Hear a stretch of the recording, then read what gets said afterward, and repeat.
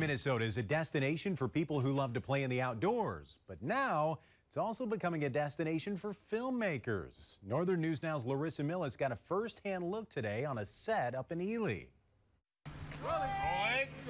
Far away from the rolling hills of Hollywood, filmmakers are flocking to Minnesota.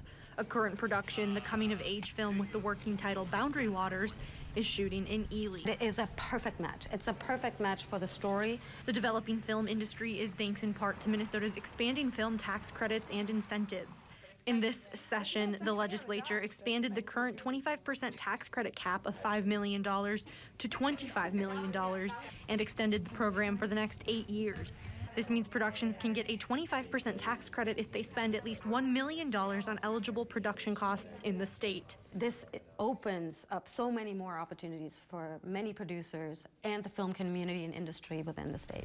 Those incentives are a draw for filmmakers like Erin May Miller, the producer of Boundary Waters. That is a huge incentive for filmmakers to really put in the legwork to actually plan to shoot somewhere, is to have security in funding of a tax credit or an incentive. Film productions bring a boost to the local communities as well. They've been using our resources, and that is definitely an important thing, not just for Ely, but for the Ely area, and also for the entire northeastern range area. Ely Mayor Heidi Omerza says the production came to town at a perfect time with Ely tourism in its off-season. It's a great time for us to have actually people come to Ely, and the economy is a little bit slower. So that was awesome. Bright lights putting a spotlight on a little city. In Ely, Larissa Millis, Northern News Now.